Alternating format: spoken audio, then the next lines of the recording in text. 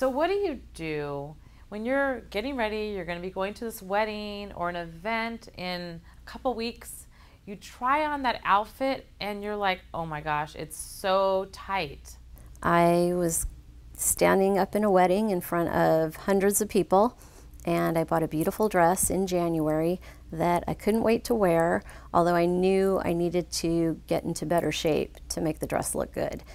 In May, Penny started doing some treatments, and I was able to come, and I couldn't believe the results. I thought it may help a little, but it made a dramatic difference. So if that sounds like you and you have an event coming up and the wardrobe that you picked out to wear doesn't fit quite right, we should talk.